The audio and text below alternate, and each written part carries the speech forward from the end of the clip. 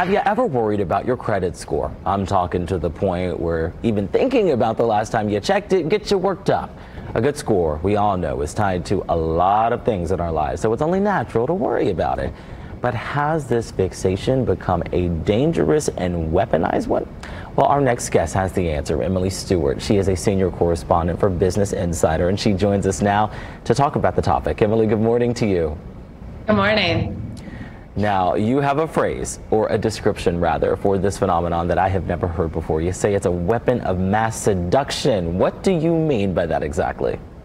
Well, I think, you got at credit scores obviously are quite nerve-wracking. You need it to get a house, obviously to get an apartment, a million things. I mean, it even goes into your car insurance. And, I think a lot of companies also know that we are anxious about our credit scores. And so they offer us all sorts of services to look at our reports or to fix our reports or to monitor our credit scores. And I think one question I came in having to why I was reporting this story is like, hey, do I need all of this stuff? Do I really need to be giving somebody $25 a month to keep an eye on my credit? Or is that something where maybe a company is taking advantage of my real anxieties about this? Now, speaking of taking advantage of anxiety, is this a big business for companies to give us products that will help kind of ease us into this even more, to keep us surrounding our credit score? Yeah, it is a big business. So the credit monitoring and identity theft industry is worth about $5 billion. So it's a lot of money. And if you think about it, the way I came into this story was I was reporting on Experian, which is one of the big credit bureaus earlier this year.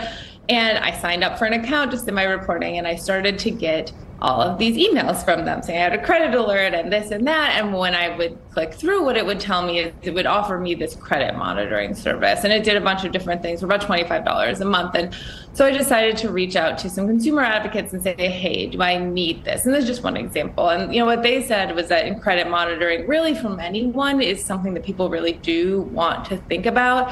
Most identity theft takes place on existing accounts. So basically somebody gets a hold of your credit card number or gets a hold of your credit card, and credit monitoring is not going to catch that. Or maybe somebody does steal your identity, it tells you after the fact, and that's not super helpful. And so what a lot of these consumer advocates will say is it's pretty ineffective and it's expensive for a service that you're not going to really necessarily benefit from. And it's important to remember that if you are worried about your identity being stolen, you can freeze your credit for free. And in the age of data breaches, I don't think it's a bad idea for a lot of people to do that. A lot of great information there. One more question, Emily, before we go. Big no-nos when it comes to dealing with credit score companies? I mean, I heard from a lot of people that credit repair is generally probably a bad idea. And that's where you pay somebody to dispute all of these negative items on your credit report.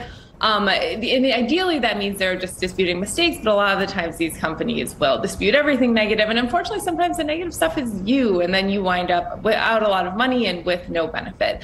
And I do think, there's a sense of, you don't want to bury your head in the sand, but I think you can relax a little bit. You can access your credit report now for free every week if you want. And I don't think you should do it every week because you might drive yourself a little nuts, but maybe treat it like your 401k, right? Like maybe check once a quarter or once a month to just kind of see what's going on. But, one person kind of put it to me, this isn't your SAT score, and maybe just relax a little bit and don't get so worked up about it.